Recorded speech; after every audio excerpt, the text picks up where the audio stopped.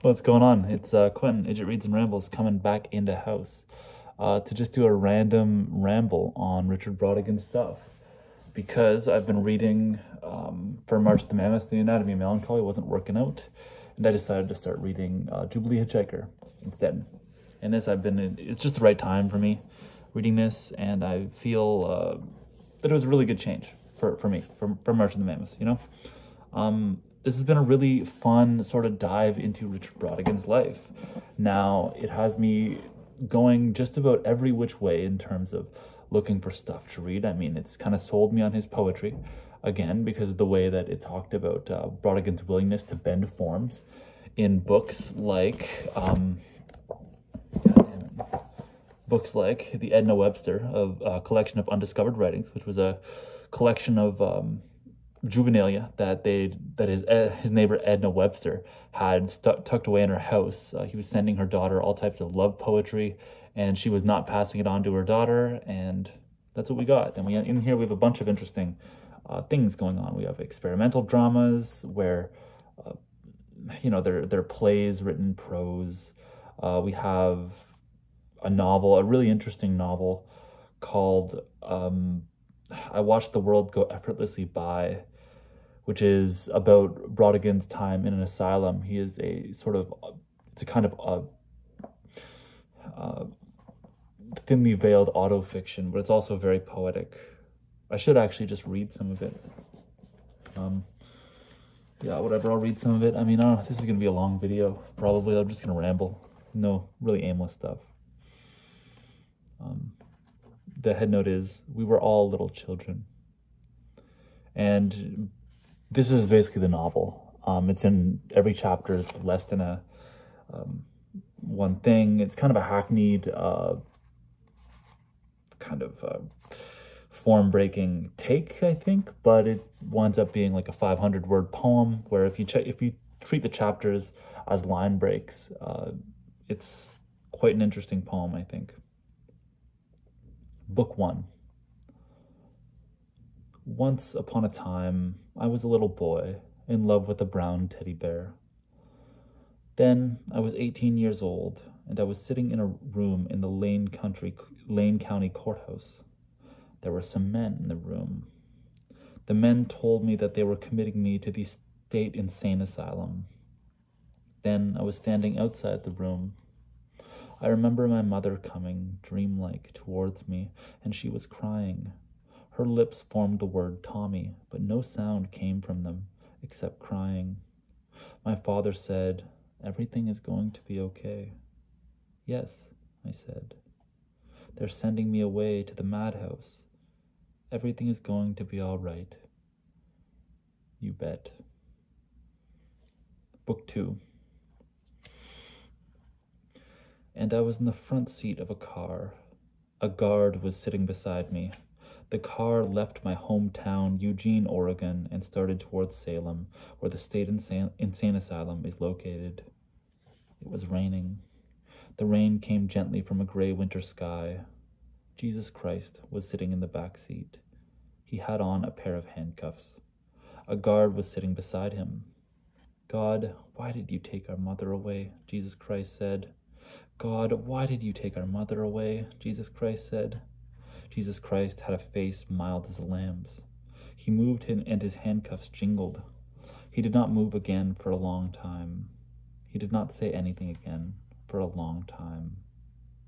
I stared out the window. "It's raining," said the guard in the back seat. "Yeah," said the guard in the front seat. They had guard-like voices. The windshield wiper went back and forth, back and forth, back and forth, back and forth. "God, not our mother," yelled Jesus Christ. "Not our mother." "Shut that up," said the guard in the back seat. Jesus Christ did not say anything else for a long time, and neither did the guards. I listened to the windshield wiper and stared out the window and thought about the girl whom I loved. I could see her face, hear her voice. I could imagine what she thought about me being taken away to the state insane asylum. I tried very hard not to cry. I stared out the window. I saw a little boy sitting on the front porch of an old house. The little boy was holding a white cat in his arms. I tried very hard not to cry. I stared out the window and watched the world glide effortlessly by. BYE. Really interesting little tiny piece in there, I thought. And this has been a really interesting sort of read for me because Richard Brautigan's voice is very close to fully formed, far closer to fully formed than I believed it would be when I read this, when I picked this up. Really some great love poetry in here. His poetic sensibilities, the gentleness, the pithiness, the short, the terseness, and the metaphors are all in this. So I would definitely recommend this. And I've been reading about that in this thing, The Jubilee Hitchhiker, The Life of and Times of Richard Brautigan by William Kornsberg. Pretty good stuff. I would definitely say that. Another thing that's been interesting to read in here is just when Richard Brautigan moves to San Francisco, and starts talking to the Beats, Allen Ginsberg calls him something like a pathetic neurotic or something like that, which is kind of, maybe I don't know Ginsberg's biography too well. It's kind of the pot calling the kettle black, you know what I mean? So, but around the time of the Howell obscenity trial, Richard Brautigan is meeting there with so many people, and he is getting advice on his poems, and he's publishing. The people at Inferno Press want to do him a solid and publish this tiny little booklet called The Return of the Rivers. Publish 100 copies so Brautigan can sell it and basically feel like a poet. And at the time of writing that, they went for $7,500. That book went for $7,500 on the rare book market. Interesting, that sort of like irony. But that sort of talk about Richard Brautigan's poetry had me wanting to give it another shot, you know? So what I did was I grabbed Loading Mercury with a Pitchfork first, and this has been an interesting read. I mean, with Brautigan's poetry, one thing you really have to know is that this is a late era poetry collection, and in his poetry particularly, he doesn't view it as a very technical thing, not at all. I mean, the assembly of a collection is organized in a very loose but interesting way, in kind of a similar way as Trout Fishing in America. They seem episodic. They seem, the events in this book seem episodic. It seems very disconnected from reality, but really this book is a gigantic ode to creativity, and it's a sort of ode to the ideal American life and the American sort of creative intellect at the time, that is obviously in conflict with pop culture of the time. But in this book, sort of Brautigan, writing is like a playground to him. It's not a very technical thing. There's a symbolic logic that dominates this book, and that symbolic logic is to the fore in his poetry collections, namely this one, Loading Mercury, the Pitchfork. And his poems, again, it's not, don't expect massive statements about, you know, the nature of everything, the nature of life, all that stuff, but it's just very well done sort of minimalist poetry here, I think. Especially there's that symbolic logic that organizes a great deal. There are these sections, I particularly like the autobiography poems, where you'll have Richard Brautigan, the first part of this, in these autobiography poems, he'll have a line, and then there'll be a random open parentheses, and he will never close the parentheses, open parenthesis, I should say. He doesn't close them. And I think it's a really interesting sort of way to talk about the way that, like, he opens them, he doesn't close them, and everything else in the collection falls into that parenthesis. Really interesting way to, like, frame and organize a collection. That's obviously not talking about the way the poems are actually sequenced that much, but you get little gems like this. This is autobiography 2, When the Moon Shines Like a Dead Garage. Again, you already have Brautigan's sort of compelling his eye for metaphor. You can't teach that eye for metaphor. When the moon shines like a dead garage, I travel with gasoline ghosts down all those haunted miles of the past, 27 Model A miles an hour in 1939, going to where I've forgotten. I'll read that again. When the moon shines like a dead garage, I travel with gasoline ghosts down all those haunted miles of the past, 27 Model A miles an hour in 1939, going to where I have forgotten. Which is quite nice, the way that he has all of these kind of, the way he's braiding the moon, all these sort of objects, literal and figurative. He's braiding them all together, mixing all his metaphors into one thing. The moon, the garage, cars, those types of metaphors, and all of that is combining with the ghosts metaphors to create what I think is a really interesting poem. And one thing I really appreciate about Brautigan is that he, for as much as he is a postmodern writer through and through, assuming postmodernity is a thing, he is that. But in this collection and late in his career, you get the Japanese aesthetics start really governing his poems, and that is a particularly beautiful thing, I think, in his late works like An Unfortunate Woman, and particularly So the Wind Won't Blow It All Away. The sort of vibrant colors and vibrant experimentation of In Watermelon Sugar and Trout Fishing in America falls away from more subtle, more minimalistic stuff, although his minimalism is there from the beginning.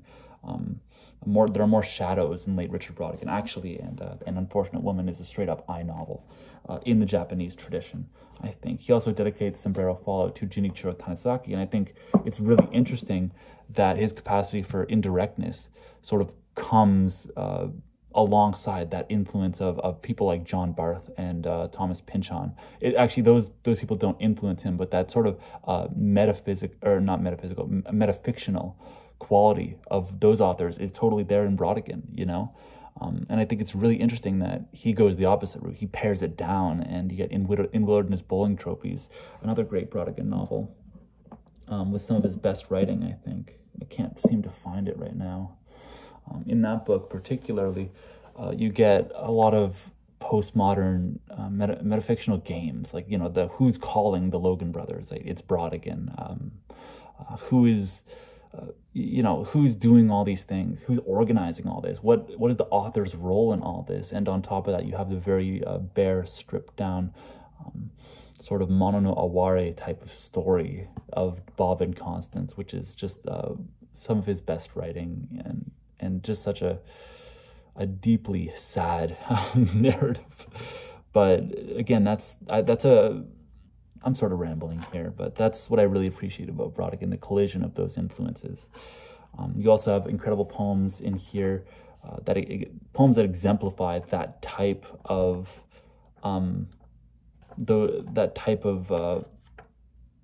minimalism colliding with like humor and whimsy, and it's all emotive, which is one thing I very much appreciate about Brautigan's poetry, and that I've been picking up that he's learning from all types of other authors in Jubilee Hitchhiker. There's a lot about his influences too in here, and he's trying to give these tiny poems, these minimalistic poems, a distinct sense of emotion. And there's a great one in here that I'm trying to find, but I'm failing, quite honestly, called Attila at the Gates of the Telephone Company, which it's really ridiculous, but it's a very sort of, I don't know, it's a very apt sort of display of emotion, you know, but it's done in a sort of haiku type of way. He loved Basho. It's no wonder he lived in Tokyo for so long. This is the poem, I've just found it. Attila at the Gates of the Telephone Company. They said that my telephone would be fixed by 6. They guaranteed it. I think that's a charming poem, you know, the sense of emotion there, I think is tangible. And also it's hilarious, Attila at the Gates of the Telephone Company, you know, this one place that you can never take. I think it's great. There's a really, I love the whimsy in Brautigan that collides with that kind of just indirect, detached sadness, you know, they guaranteed it. Just not saying anything directly, but that emotion to that is there, and it's quite compelling to me.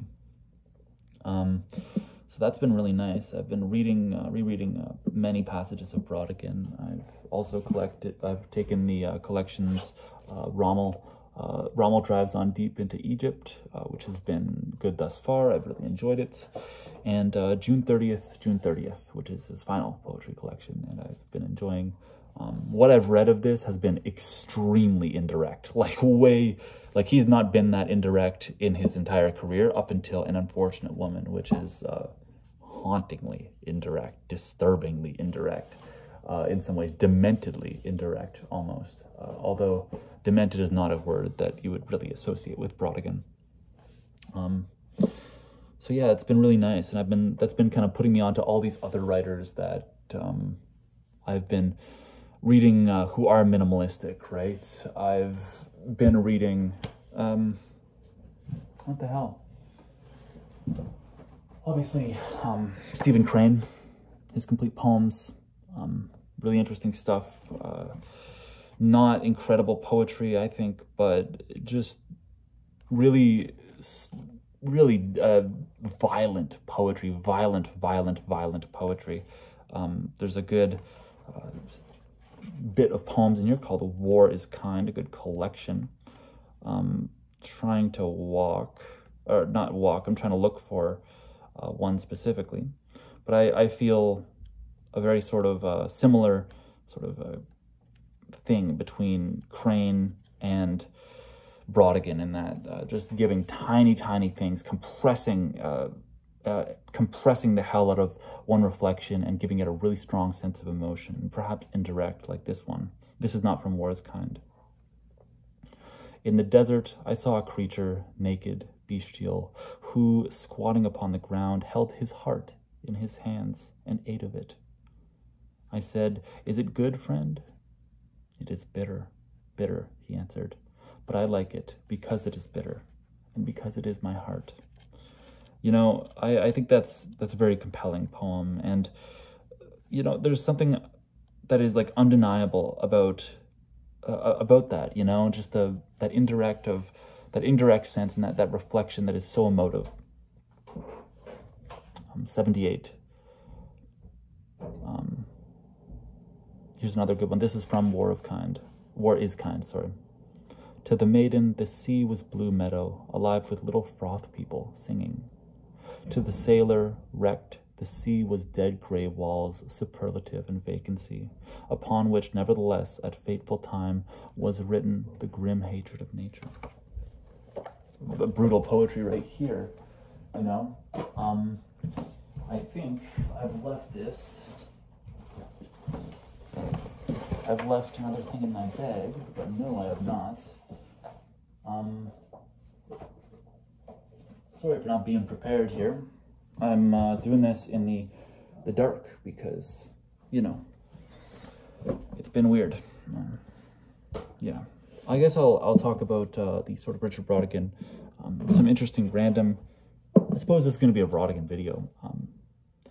I'll talk about some random other things. What I've been getting from the library too is I've gotten his poetry collections and I've gotten some scholarship on him. There's a nice book called Richard Brautigan, An Annotated Bibliography. If you'd like to get into some of the scholarship, get that from a library. It's quite good. And this piece of scholarship right here came out, but it was written before So the Wind Won't Blow It All Away and An Unfortunate Woman. So you won't get analyses of those in these pages, but what you do get is basically everything leading up to that, barring Edna Webster and the Juvenilia. All his major novels are in here except for that one, his short story collections, Revenge of the Lawn. I consider Tokyo Montana Express a short story collection, even if Brautigan doesn't. And yeah, there's discussions of basically everything, and this thing has been quite illuminating for me, at least for his collection. His story, Confederate General from Big Sur. That's kind of it talks about it as if it's like an experiment in narrative strategy, almost. So, really interesting read here. Real short read. I recommend it if you just want to get a scholarly perspective on Richard Brautigan. Pretty accessible too, I thought.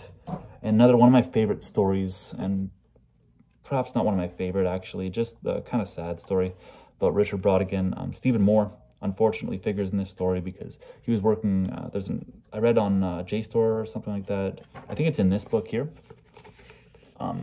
Essays on the Writings and Life of Richard Brautigan, edited by John F. Barber. Now, this is a really interesting little work. It is a collection of essays. I haven't read all of them, but William Hjortsberg is in here, of course.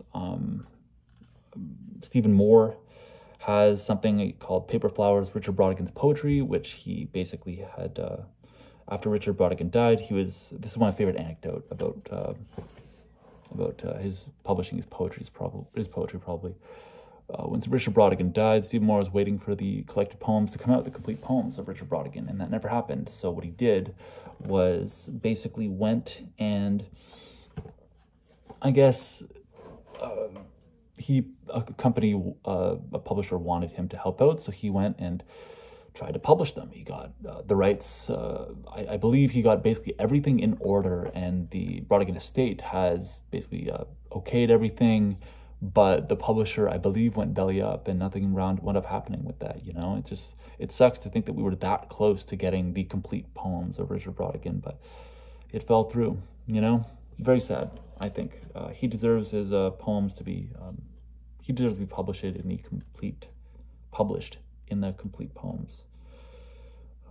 So, yeah, but this has sort of essays on just about anything. If you want a Dreaming of Babylon essay, there's just random sort of essays about people remembering him. There's a whole lot in here that you might be of interest to. You might be of interest in. You might be interested. That might be of interest, sorry. Yeah, I really would suggest this, just if you want to get random, not really a sustained scholarly focus like this one, although sustained for how many pages, right? But just random sort of essays. I might direct you here, you know? All right, and what else can I really talk about? Willard has been great. I've enjoyed Willard, and my girlfriend has enjoyed that too, surprisingly. Not a lot of people really, I don't know, I always forget that Brautigan is as accessible as he is. Sorry. You know, this is what I'm using for light. I got this in the bookshelf. And check out the blossoms. Check out the blossoms over there. How good are those blossoms? Okay. Where on earth is that last anthology? Well, oh no, it's down here. Why the hell is it under my bed? God damn it. So, lighting. Get back there. Yeah, that kind of intimate lighting, right? Now, one thing that I've been realizing I've gotten from Brautigan's poetry that I really enjoy is the imagists, actually. And I went to a little awesome thing. I met up with one of my profs to discuss one of my essays in the works.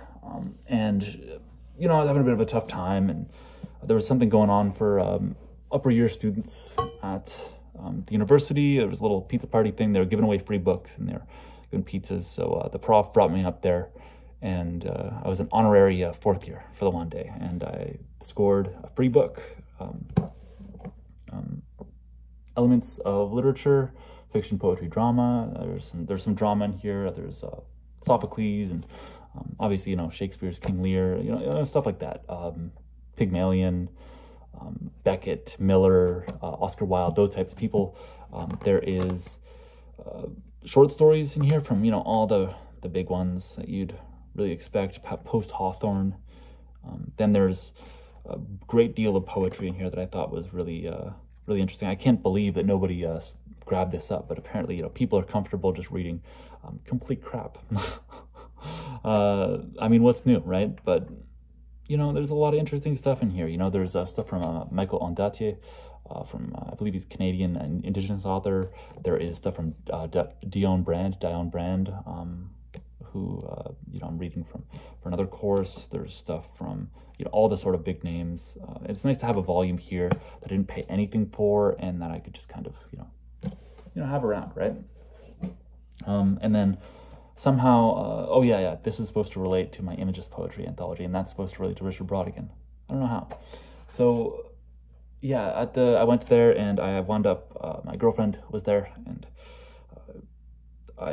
she wound up stealing an Images poetry anthology, and the Images poetry has inspired me a great deal.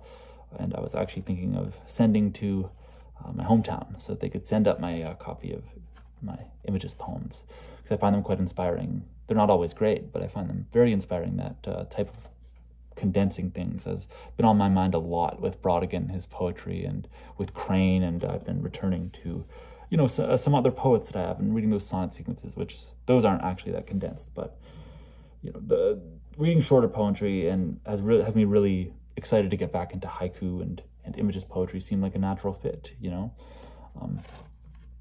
There's a lot of great stuff in this thing, you know. I do really enjoy Images poetry. There's a couple great little short stories in here, actually, that I think are really, they work well as Images poetry.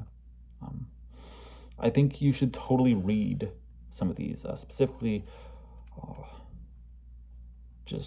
obviously, you know, Pound's Images poetry is kind of essential for understanding the movement. John Gold Fletcher has a poem called Irradiations in 10 parts that is just freaking stunning. The language there is just way too good. HD's poems are very interesting if you can kind of climb around in them for long enough. And, you know, they're not individually, I don't think they work that well, but as a group, HD's poetry is in collection form is really good.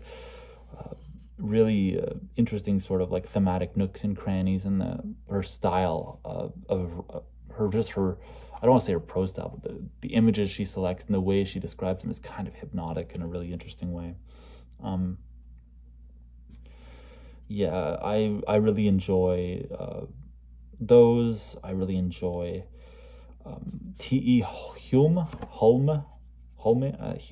don't know how to pronounce it, but he's got some really interesting ones, specifically Autumn. These are like proto-Images poetry, where, you know, you think about Images poetry, and what it really is when you get down to business is you're taking sort of the vehicle and the tenor of a metaphor, and you're basically collapsing them into one so that you can't really, it's tough to distinguish. You know what I mean? And I've written stuff like that as well in that vein. Actually, when I was writing in all these different forms, one thing I did was I went to my Norton Anthology and I took the Images poetry manifesto at the Pound, and I wrote a couple poems in that exact style. If you want, actually, just message me. I'll send you the results of it. It is varying levels of success, but I think that focusing on the right things is really interesting, and it can lead to some really good results. And one of the emotive results I'll share is Evening by Richard Aldington. Too many Richards, man. Get the Richards out of the video. Evening. The chimneys, rank on rank, cut the clear sky. The moon, with a rag of gauze about her loins, poses among them, an awkward Venus. And here am I, looking wantonly at her, over the kitchen sink. I'll read it again. The chimneys, rank on rank, cut the clear sky. The moon, with a rag of gauze about her loins, poses among them, an awkward Venus. And here am I, looking wantonly at her, over the kitchen sink. No direct statement in that, but I very much appreciate the sort of poetic sensibility of it, and I think it's his best Images poem. Yeah. Autumn by T.E. Hume. A touch of cold in the autumn night. I walked abroad and saw the ruddy moon lean over a hedge like a red-faced farmer. I did not stop to speak, but nodded, and round about were the wistful stars with white faces like town children. You know, there's something, some of this stuff just it doesn't cut that deep, but the way that they describe these images just really gets to me in a certain way that I found unique to Images poetry, actually. Yeah, I'll see if I can find the short story that I found just tonight. It's a mini piece of flash fiction that actually works as an Images poem by John Kornos called The Rose, and I have found it, and I'll just read it. It's less than a page.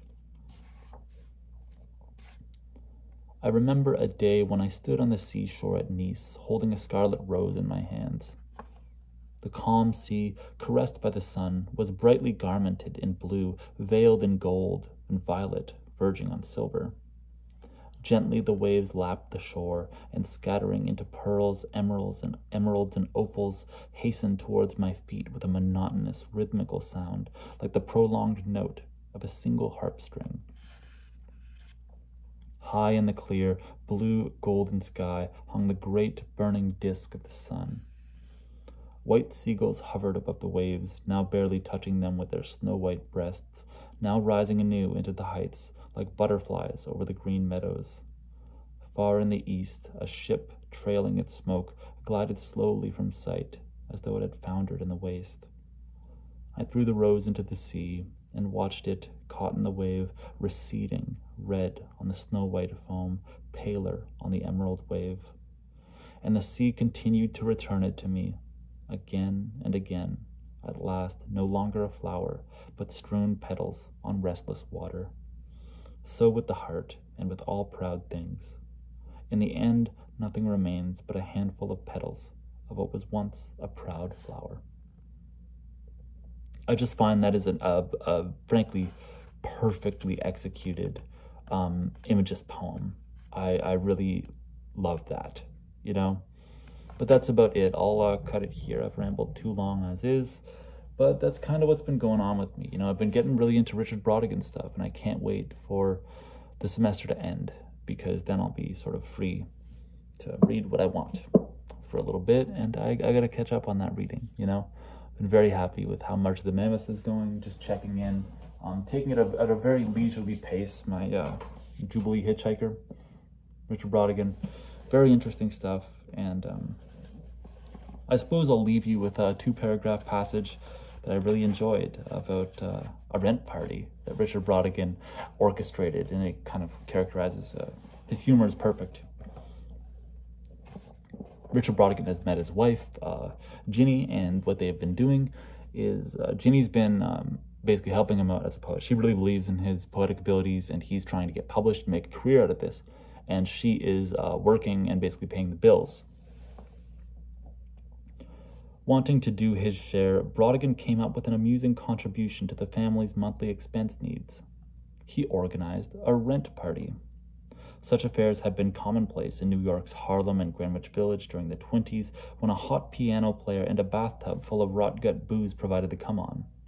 Richard had no live entertainment to offer and invented an ingenious promotional device. He posted handbills all over North Beach advertising the event as a fundraiser to buy the host a gorilla suit. Ken Davis remembered Brautigan's rent party on Washington Street with much amusement. And we actually had total strangers, like tourists wandered in and said, "Where's that guy that wants to buy the gorilla suit?" And here are these guys from like Tuscaloosa or Tampa or San Jose. And Dick said, "Well, I've always wanted to wear a gorilla suit. Don't you think I'd look good in a gorilla suit?" Yeah, that's a really funny passage, and I say get this book. It's delightful on just about every page. It can be a lot, but it's you know, it's very, very delightful. It's if you're interested in Brautigan or not, it's just a really interesting story. It's told like one big story, but it's very clear Hjornsberg has researched this extensively. There are great passages about Brautigan's mental hospital stay, and specifically how he's telling his mother what's going on at the mental hospital, and he's telling her that he had to help basically hold patients who were getting electroshock therapy down. Electroshock therapy was designed to create a mini seizure in your brain that was supposed to help rearrange your mind like that. And he was telling his mom he would help hold patients down, and he'd help them bite on stuff when it was happening. But it's very clear that that was his way of telling his mom that obviously another patient wouldn't be allowed to do that to another patient under any circumstances. But he's kind of trying to tell his mom, like, this is what I went through. What I'm telling you is what I went through. He'd tell his mom about the way they drooled all over him and the way they kicked and screamed. And you could tell him that he's just very indirectly telling his mom what he went through. And it's very touching to hear that, you know. And then one of his friends has the same thing done in Frisco, and everyone's busting his balls. Or everyone's talking about like, wow, he's such a freaking, he's so ridiculous now. This guy, I can't believe he's like this now. And Richard was always sympathetic to him. And I just, you know, I just very much relate to Richard Brautigan, specifically that sort of playground attitude towards his poetry. And I'm very, I've been very happy to read more about him. But 35 minutes. That's about it. I'll go. Might do more of these just rambly videos where I just talk about random stuff for 35 minutes. So yeah, it's been tough as of late at school. I'm not gonna lie. It's been very frustrating to realize that intelligence doesn't necessarily get you far in academia. All it really requires is a few of your skills to be really good, and that's been a bit of a struggle for me, especially, you know, I'm not going to say anymore. When I say skills are getting better, but yeah, it's been tough, and I'm tired, you know. I'm so tired, but I've been pushing on, so yeah. Peace and groovy.